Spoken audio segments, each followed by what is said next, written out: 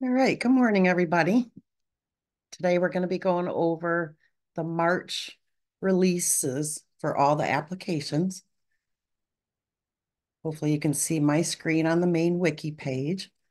I saw many of you guys probably at the OEC and United conference, but I wanted to show you where you can find those materials if you didn't attend.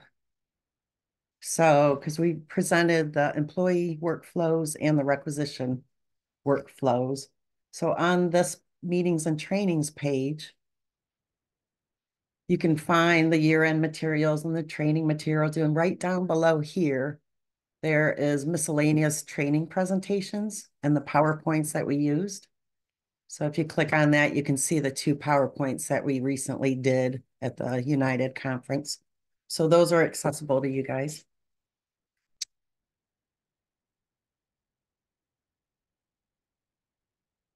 We'll go back to and then you'll find the recaps at the bottom.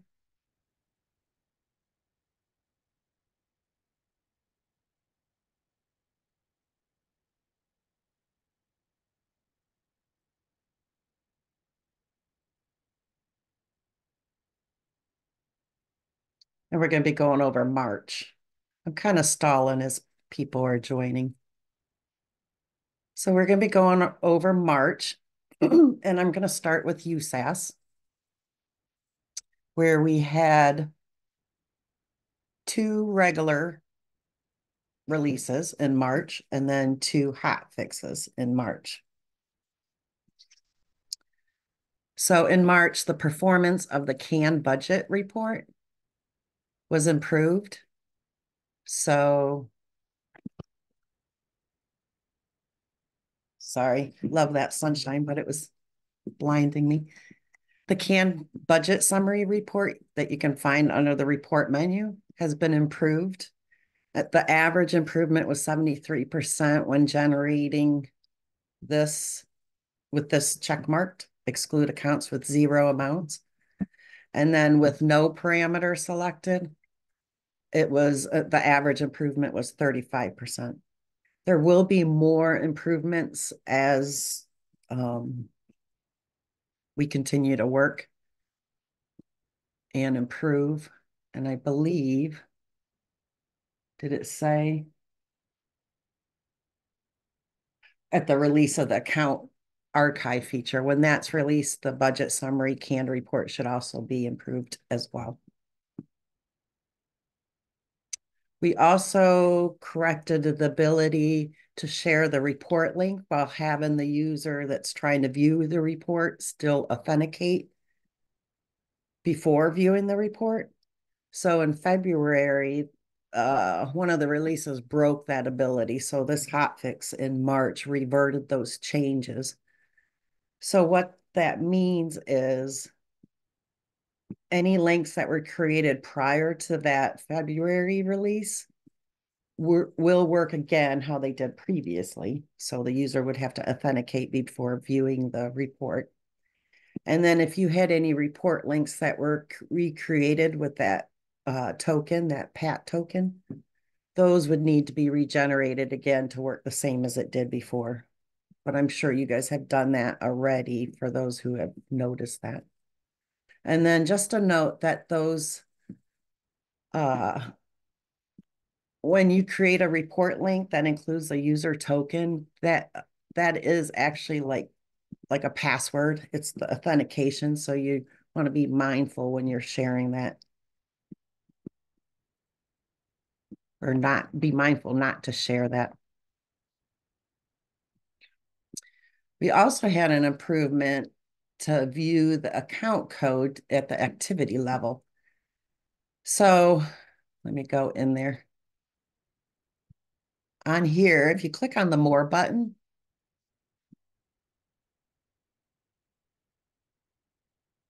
you can find this under the account.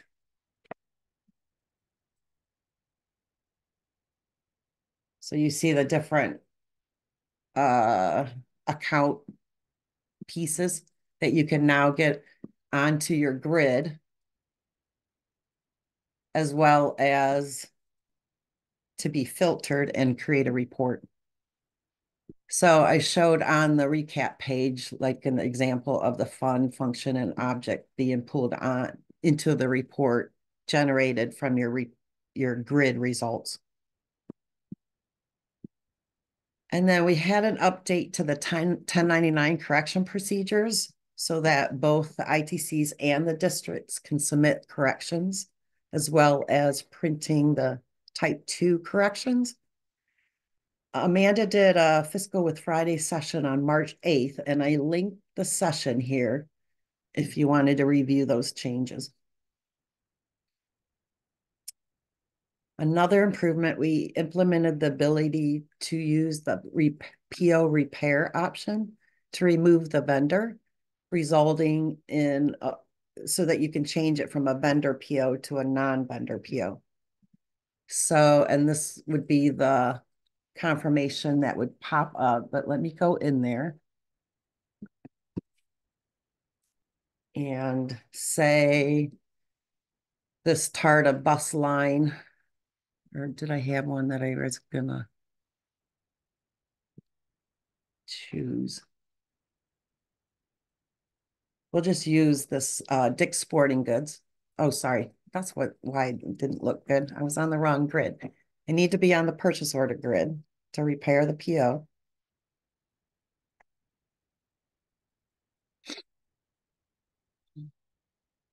And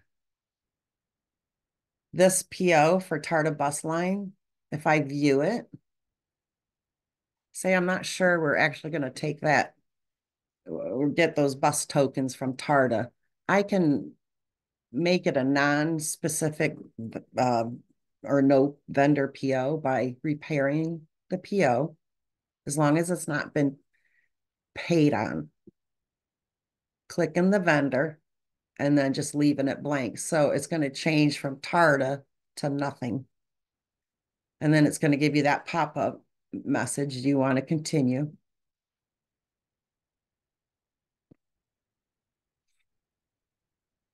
And then the change result you can print out if you would like. So it just telling you that it changed from Tarta to no vendor. Now, if I had invoices created and they were sitting in payables, that would be updated as well. But the PO just can't have been paid on. And notice I used forget which PO it was, but I used a PO that was in March, and we're in April, and I forgot to show you, but my posting period, that's the advantage of PO repair, is that you can repair a PO that hasn't been paid on even when the posting period was closed.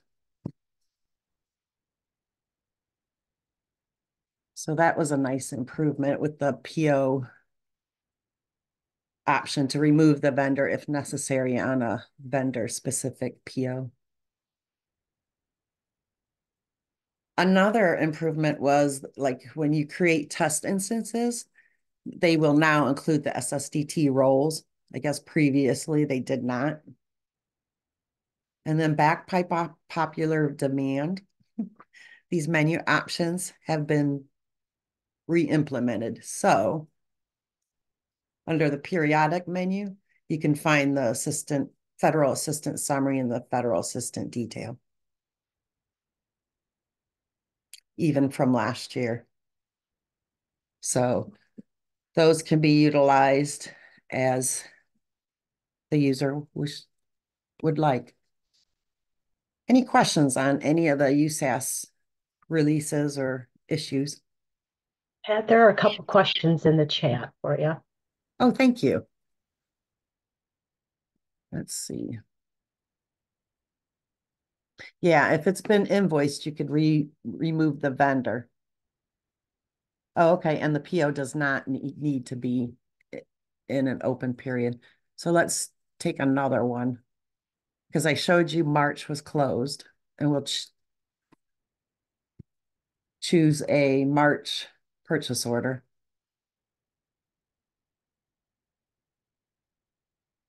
I'm not sure if it's been invoiced yet. It has not. So let me invoice it. The key here is as long as it hasn't been paid, but it should work as the invoice has been created and sitting in the payable grid.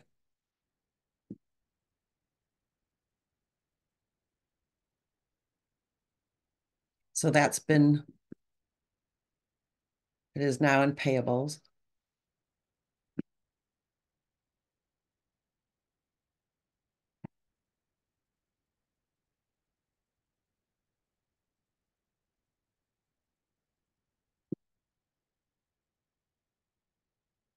$86, okay.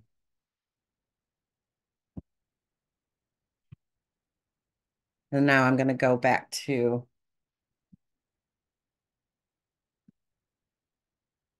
oh, sorry, that was the PO number.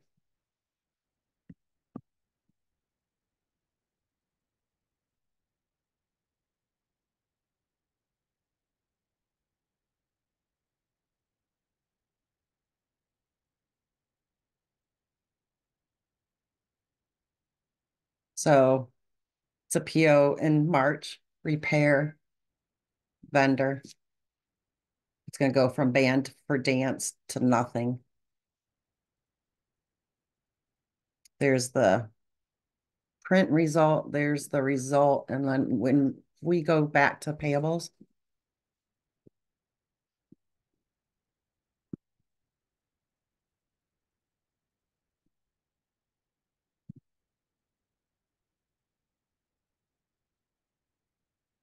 oh,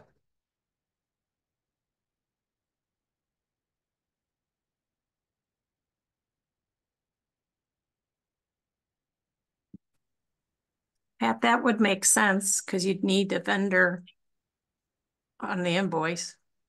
that's true, true. And then if you needed to update it here, you could delete it or change the vendor.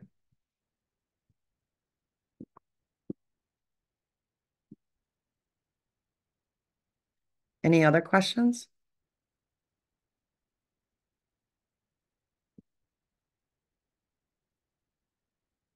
All right, I will hand it over to Lori to cover the USPS releases.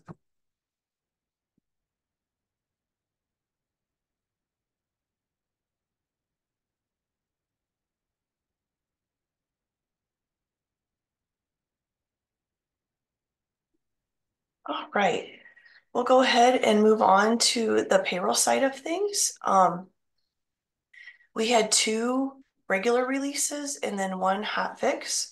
So we'll cover everything that pertains to those three releases on the payroll side.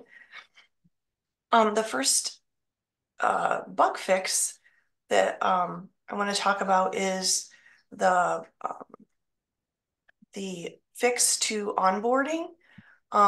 There was a problem with onboarding and the program itself handling custom fields correctly. So there were cases where even property names were being changed. So now the onboarding, process will take into consideration those custom field changes, and users should be able to, enter employees and go through that process error-free. The next change that was made was to the code program. So under core, if you went to code and you created a new code, that code was actually still modifiable after it was saved.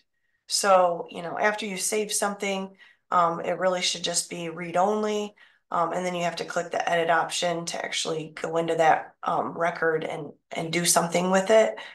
So now, that will work as all other records that have been saved. And you would have to actually click the edit option to go in and make changes to that record. Next, there was a database connection leak between on the ACH and the HSA report queries that was corrected. Again, this is kind of a behind the scenes thing, nothing that users would have ever noticed. So that was fixed. And because these two programs are used so, not on a daily basis, we didn't have reports of this or anything. It was just something that our developers noticed and fixed. Moving on to the next bug fix, we actually updated our W-2 submission process slightly to remove the validation on that location address field. So we had reports of, it really came into us through districts creating their CCA submission file, and something needed to be entered in that location address field. And after looking at the EFW2 specifications, it was decided for those districts who are submitting their own files that this is not required. So that validation or requirement was lifted for all of the W-2 submission files, not just for CCA, for those districts that are submitting their own files. So again, just to point out what is determining, what the system is looking at to know whether that field should be entered or not. If you go to system configuration, under W-2 configuration, I'm sure you all remember, W-2 time wasn't too far in our rearview mirror. This checkbox here that says the district will submit their own W-2 files. If this box is checked, then these fields in both the company and the submitter location address, they are not required. And the system will now, look at how this box is checked or unchecked to determine whether those fields need to be, something needs to be entered in those, or, it can be missed. Okay. Excuse me. The next bug fix, as Pat mentioned, on the USAS side, the ability to share the report link and still making that be authenticated. We also implemented that same logic on the payroll side. So, those are one of those things that are shared in what we call common. So that fix was made on both the USAS and the payroll side to work the same. Next, we've had some,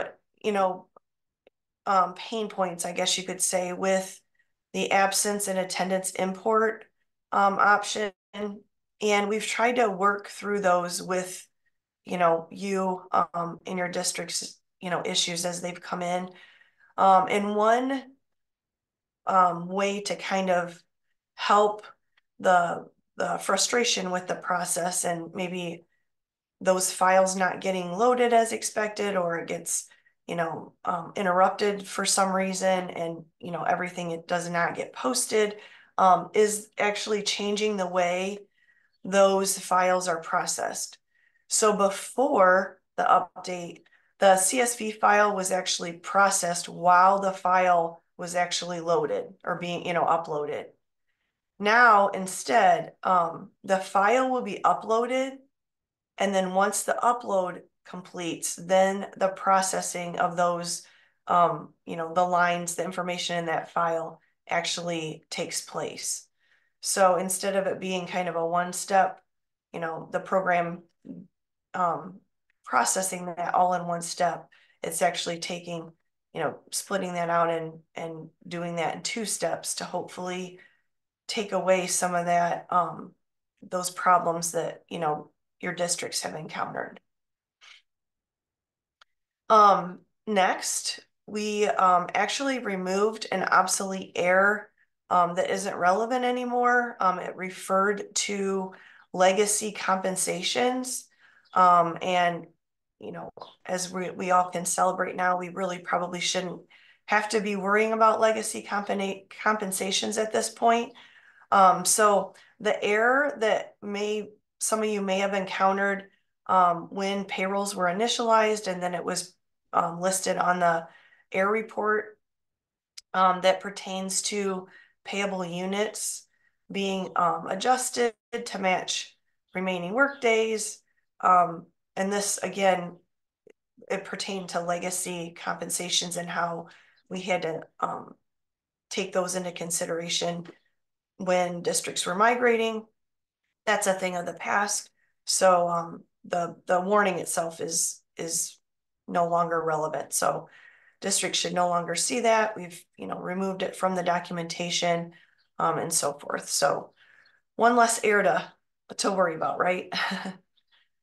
And then the hot fix that went out, we did have reports after our 2024.4.0 release went out that users were receiving kind of an unusual error, that there were not enough pay accounts to distribute charges.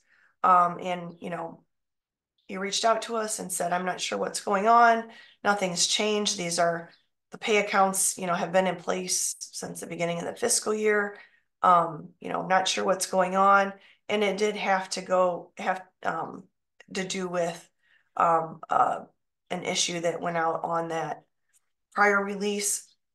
So our developers worked quickly to get that resolved. And I think, by lunchtime of that Monday, it was corrected, and we didn't hear any other reports of that after the hotfix went out. So again, we apologize for, that morning of probably panic from your districts, and when they're trying to initialize their payroll first thing in the morning and those kind of issues happen. It's not the best way to start your day. So we apologize for that.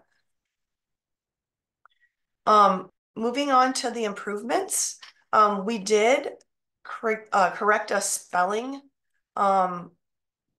in the employee screen, in particular the drop downs for the ECE qualification option. The word development was spelled incorrectly multiple times. That's it's a word that's involved in multiple options in that drop down.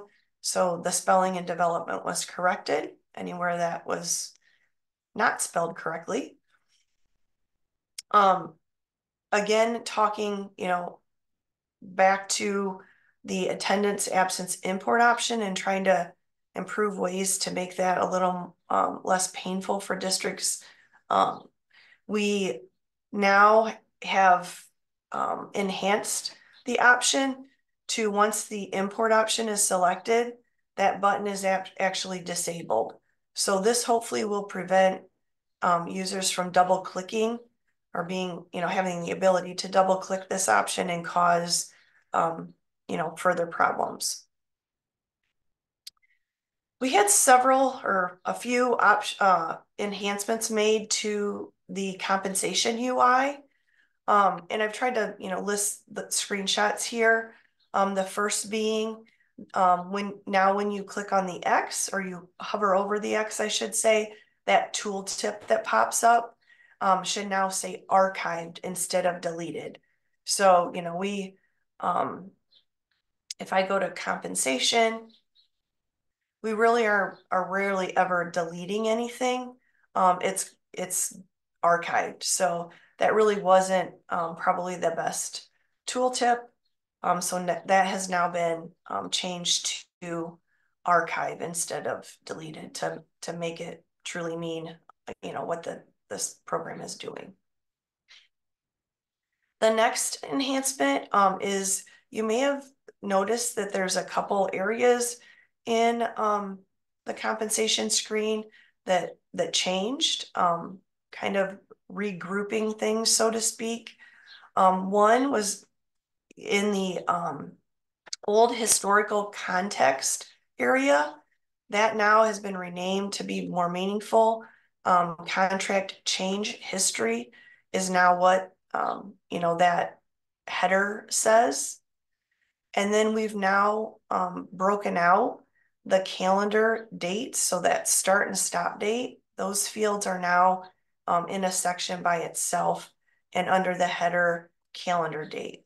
So if I go back to, I should have stayed in there, sorry.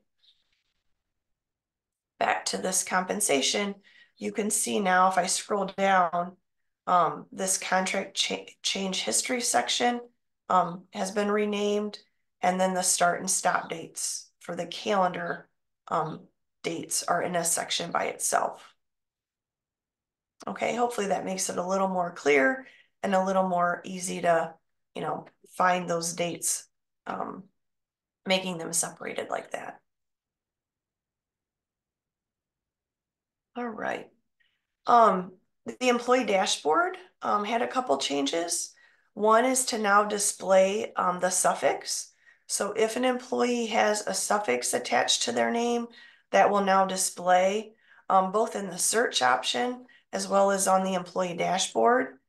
So if I go and I search my employee, you can see now that, this displays. So if you have, two employees with the same name, but maybe one's senior and one's junior, or one doesn't have a suffix and one does, you can differentiate those in the employee search option, as well as it's displayed on the employee dashboard in the employee area here as well, just to make sure that you have the right employee and clear up any confusion. Also, the payments option was enhanced, so the grid now sorts ascending or the most recent payments first, and then on down to the oldest payments. So by default, that's always going to sort that way. I know there was some confusion at times with payments that may have been more recent, and we would get reports that those payments were missing. And in fact, it was just simply the sort on the pay date wasn't working quite correctly. So they may have been intermixed, on down the line somewhere here. And if you just sorted that, click the sort date, or I'm sorry, the pay date header, once to sort it, and then maybe again to resort those ascending, you would see those payments, in the list as they should be listed. But that did cause some confusion. So hopefully now they'll be listed, as the users expect those to be, and there won't be any missed payments, so to speak. The ACH submission and the generate report and the generate submission file on both of the ACH submission and the HSA submission was just moved to the bottom left of the screen, just to make it a little more clear and, sort of make it in line with where our other report and submission file options are. So instead of it being intermixed throughout the options above, it's now, in the far left corner. And, again, that's just kind of follows the same pattern as any other report option or generate submission option.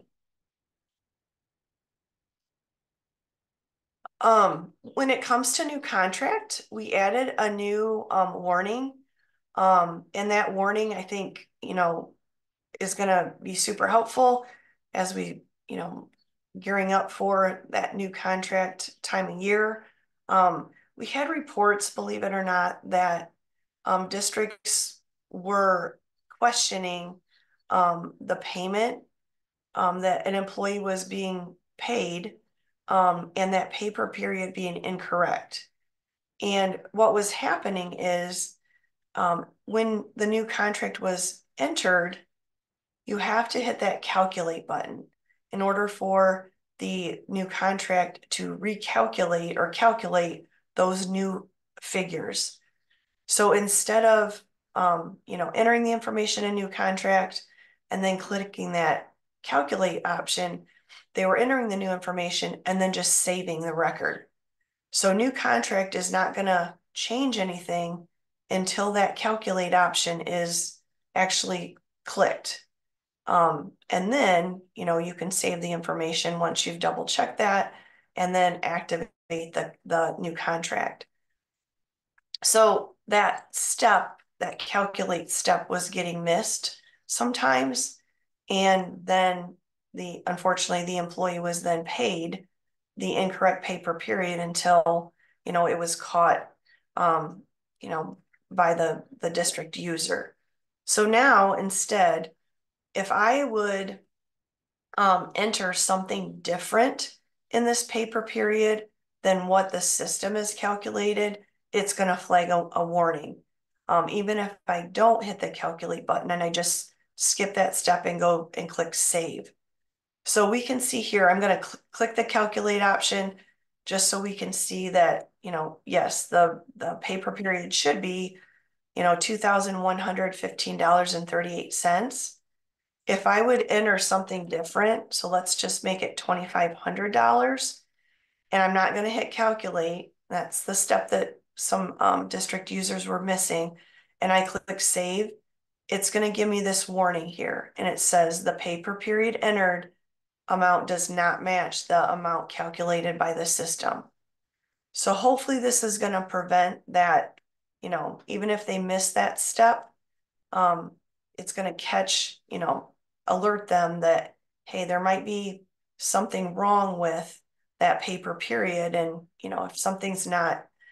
if it's not looked at, and it's just, that new contract's activated and paid, it's probably going to be paid incorrectly. Okay.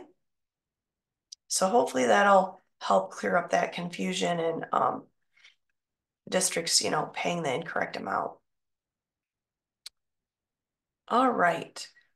We did have some improved styling, and basically what that means, anytime you see, the styling's been improved, that just means that the font size for those reports should not randomly change. I know that you've all probably reported, the font size for a district when they run certain reports just randomly changes.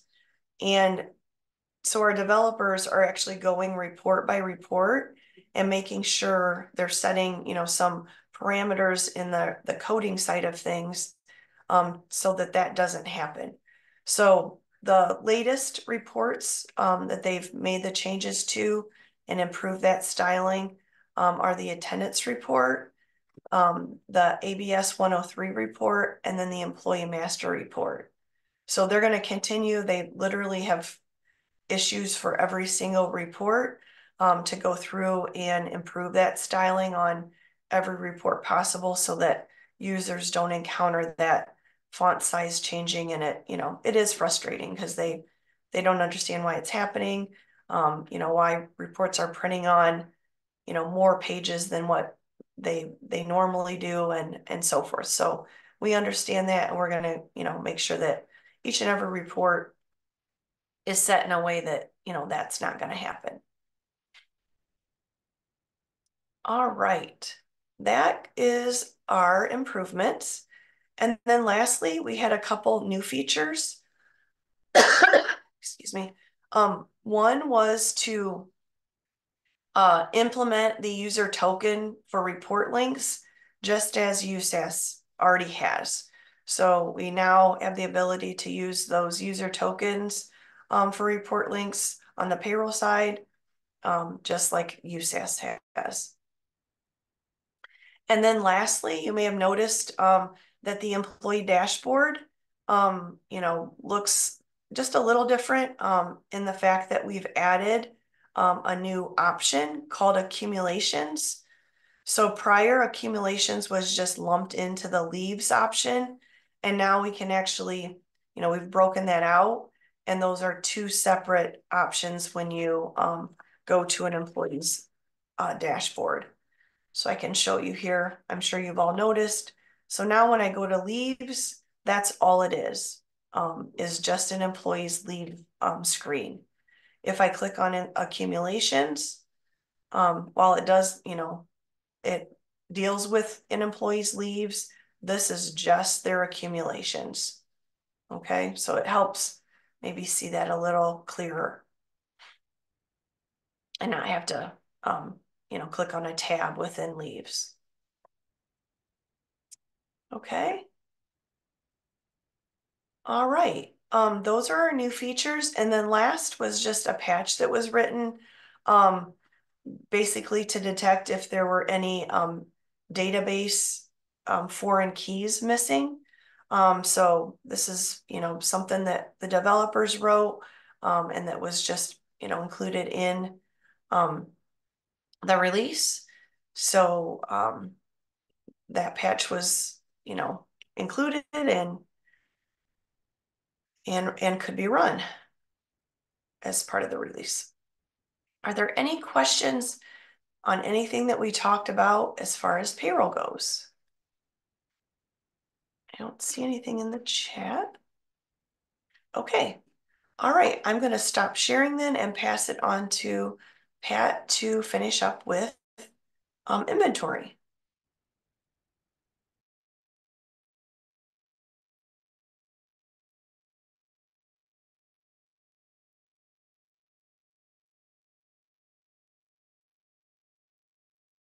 Okay.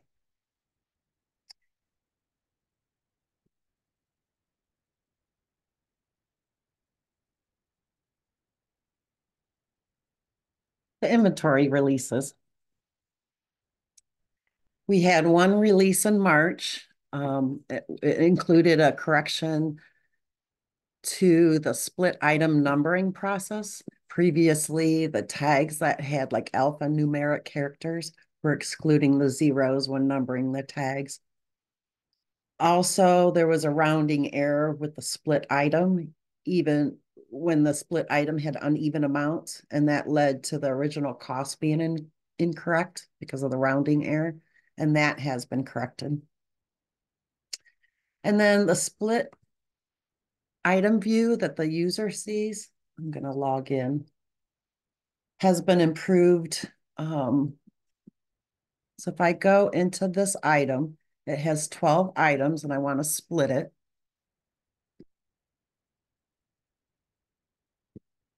I would click that. I'm going to just keep it simple and split it into two.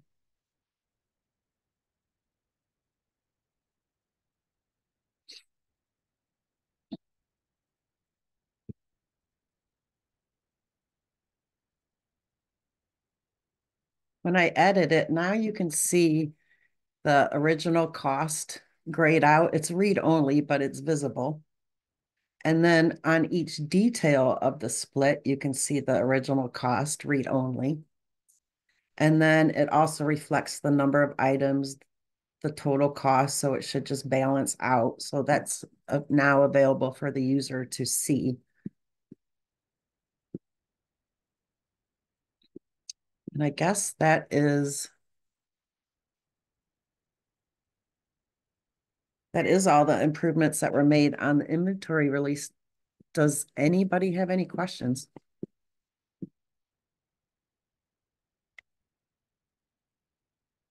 Okay. Would you like to share the screen, Michelle?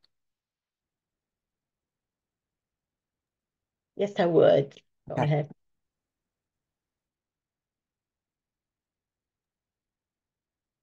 Good Thanks, morning, everybody. You guys can see the screen okay. I just have a listing of our upcoming training sessions. Next week, we do have an inventory overview. I'll be covering the transaction processing on the first day, reports on the second day, and depreciation calculation. And I should add in there migration um, uh, options available. So meaning, I guess we really should call it migration anymore. Everyone's migrated, but the non-migration steps for those districts that start new in inventory, we're just going to go over those steps because, you guys may encounter new districts or districts that want to start in inventory that didn't migrate over, never used Classic, and want to start an inventory. So we'll cover those on that third day. So that's next week, and that will round out our overview sessions for the year. And then one thing I wanted to point out is I did cancel the April 19th employee self-service. I got a little overzealous with the training, scheduling those. We have one on the 19th and we have one on the 26th. So they're making, continual improvements and updates and changes in the beta version right now. So we're going to hold off and just hold one session in April, April 26th. So I did send out an email message to those of you that signed up for the 19th, just letting you know that it's been canceled. So please sign up for the April 26th one. And just a note, this is going to be an overview. This isn't going to be an in-depth training because things are constantly changing. And so I think down in, we may hold another one in May. I'm not quite sure. I'm kind of just waiting to see, where we're at with the early access. I don't have any information on when early access will be available. So I don't have like a date for sure. But if when we need to hold any trainings on employee self-service, we will. But for now, that April 26th is just going to be an actual, just an overview, just basically the demo that Matt did, but a little bit more in depth because there have been so many changes since then. Will there be something we can show districts?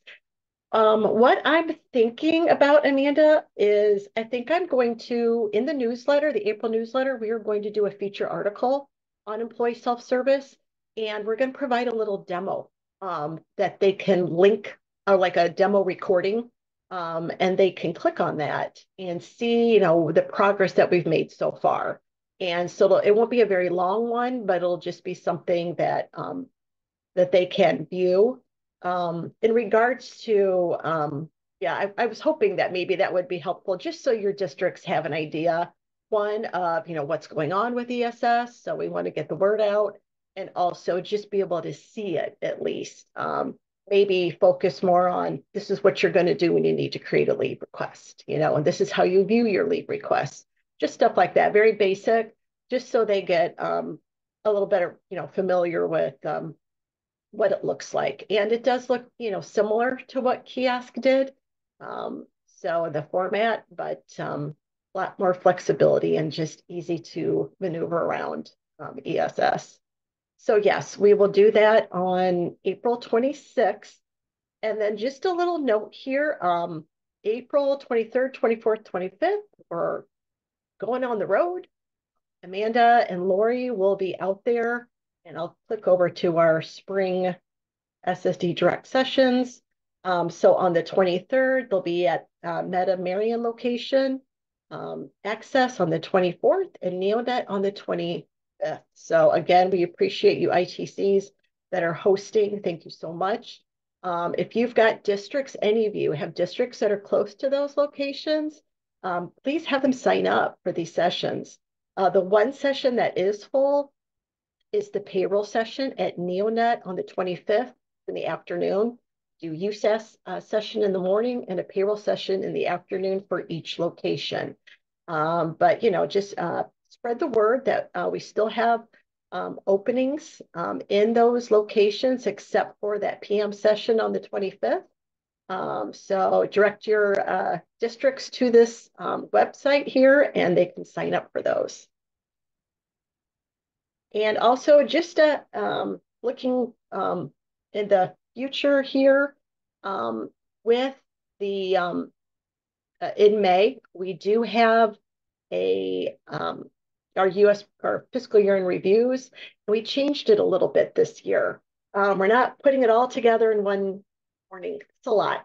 It's a lot for you guys to absorb, listening to USAS payroll and inventory fiscal year and closing. So we're breaking them up. We're breaking them up at fiscal year end and at calendar year end.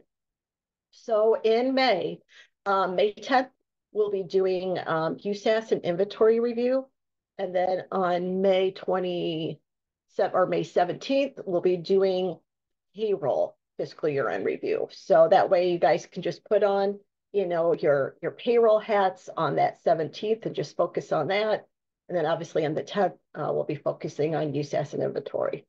So that's kind of where we're at right now. So we so appreciate you guys being on the call today. If you have any questions, please reach out. And you guys all have a great weekend.